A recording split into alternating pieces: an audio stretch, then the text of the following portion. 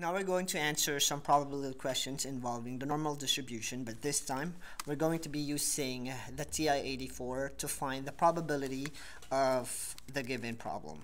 So to start with, this particular problem involves light bulbs and the lifespan of light bulbs in this particular word problem. So the print of the package of 100-watt General Electric soft white light bulbs says that these bulbs have an average lifespan of 730 hours. Assume that the lives of all such bulbs have a normal distribution with a mean of 730 hours and standard deviation of 52 hours. Find the probability that the mean of the life of random sample of 27 light bulbs will be A, greater than 740 hours, B, less than 700 hours, and so on. So let's go ahead and answer problem letter A. And to start working on this problem, let's write the proper notation of the probability of the mean lifespan of light bulbs represented by X that will be greater than 740 hours. So this is the probability that we are computing, and to illustrate this in a normal distribution, where in the middle is your mean or your mu. So according to the problem, mu is 730 and your standard deviation is 52 hours with a sample size of 27 light bulbs. So we're looking for the probability that the average lifespan is going to exceed 740 if the mean is 730. 740 is somewhere here, and we need to find the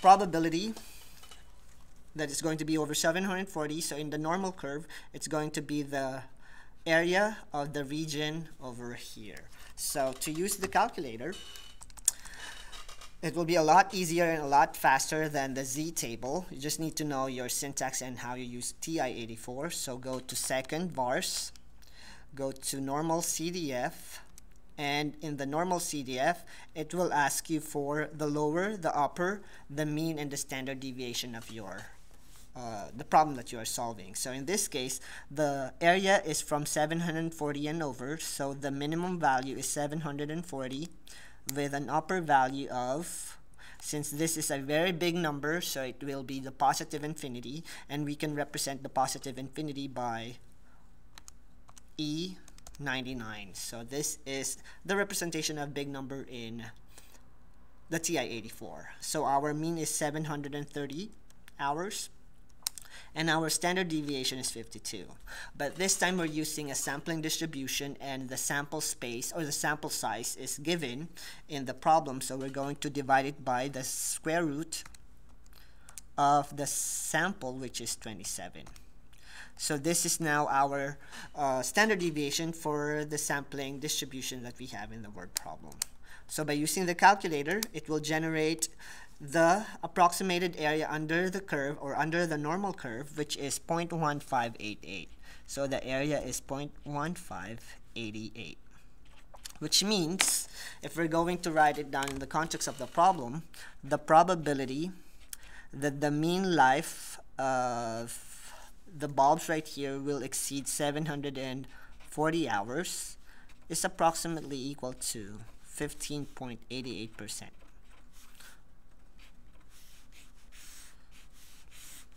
And that's how quick you can find the value of the area or the area under the curve that we are looking for if we're going to be using Ti84. Now let's answer problem letter B. And in problem letter B, it's the same information, but this time we're trying to compute for the probability that the average lifespan of the light bulbs will be less than 700 hours. So the probability of X less than 700 hours. So in our standard normal curve, this will be 730 and 700 is probably somewhere here. And we need to find the region or this region in our normal curve. So using our Ti84, second function vars normal CDF, our lower limit now is going to be negative infinity. So if we're going to use negative infinity, that means we're going to use negative second function comma, which is e 99, and the upper value will now be 700 divided by the mean, which is 730, and the standard deviation will still be the same, 52 all over the square root of 27. So we're not going to change the mean and the standard deviation in our calculator because it's already here. We're just changing the lower and the upper value. And it's giving us 0.0014. So if we're going to write it down to the context of the problem, the lifespan of the light bulbs that is less than 700 is approximately equal at 14 or 0.14%. So not even 1% is the probability that the average lifespan of the light bulbs will last less than 700 hours based on the information. Now for letter C,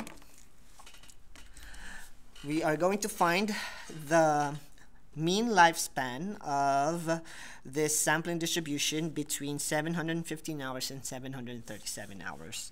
So probability of x in between 715 and 737 hours. So in our illustration, this is our mean of 730, and 715 is somewhere here, and 737, let's say, is somewhere here. And we're going to find the area under the curve between these two values, wherein mu is 730, sigma is 52, and the sample size is still 27. So let's go ahead and compute for it. So in this case, normal CDF, our lower will be 715, upper is 737. The mean and the standard deviation will not change, and it will give us a value of 0.6909.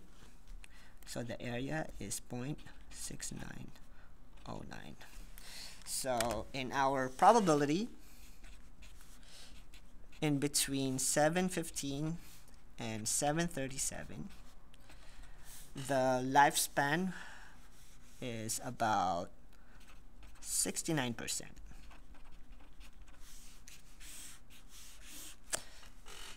So it's a lot easier using the calculator because the mean and the standard deviation is already plugged into the calculator. So all we need to do is to change the upper and the lower limit. Now for letter D, we need to find the probability that the mean life of a random sample of 27 light bulbs will be within 5 hours of the population mean. So 5 hours within the population means plus or minus 5 hours from 730. So the probability that the mean lifespan will be in between minus 5 from 730, so we have 725, and plus 5 is 735 hours. So in our normal curve, this is the mu, and this will be 725 and 735. So this is the area we're computing, and using our calculator, second function vars, normal CDF, 725, 735, same mean and standard deviation, the area is 0.3826, or 7 if we want to be more technical. So the probability that the average lifespan is within 5 hours of the population mean is approximately equal to 38.27%. And that is how we use our Ti84 in computing for the area under the normal curve or the probability using a normal distribution.